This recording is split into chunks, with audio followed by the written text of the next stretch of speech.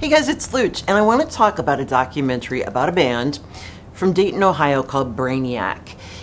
If you don't know who they were, that's probably okay. They really only made 2 full-length records, but the impact they had, especially within Ohio, but within the scene of the 90s, was huge. Now, it's always weird when people try to describe someone's band as saying, they were weird and they were different.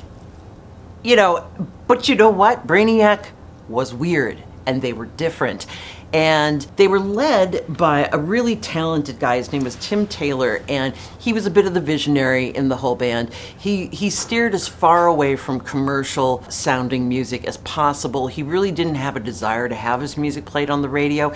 And the fans that come out that speak so highly of the band, a lot of them from Ohio, in fact. Matt Berenger of The National, Steve Albini, Melissa Oftemer, David Yao from Jesus Lizard, all can't say enough amazing things about where this band could have gone had the tragedy not struck.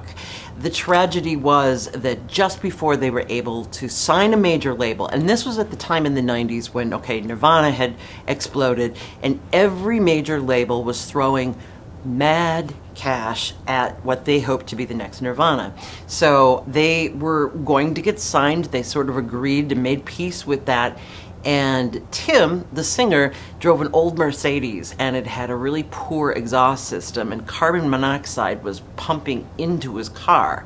So he actually died of a car accident, but it was caused by carbon monoxide poisoning. It's very sad, but there's really poignant interviews with his mother and his sister, and of course the rest of his bandmates as well. Another interesting thing is that this movie, which was directed by Eric Mahoney, they got funding. They had started a Kickstarter, and they got a lot of funding from Trent Reznor and actor Mark Hamill. If you were from Ohio, you took a lot of pride in this band because they truly were different, and people feel they would have done amazing things if they had not been cut short. So one of the best lost bands of the 90s, it's Brainiac Transmissions After Zero. And that is going to have a screening at the Sound Unseen Film Festival at the Trilon Cinema. That's Thursday, November 14th at 9:15. Brainiac Transmissions After Zero.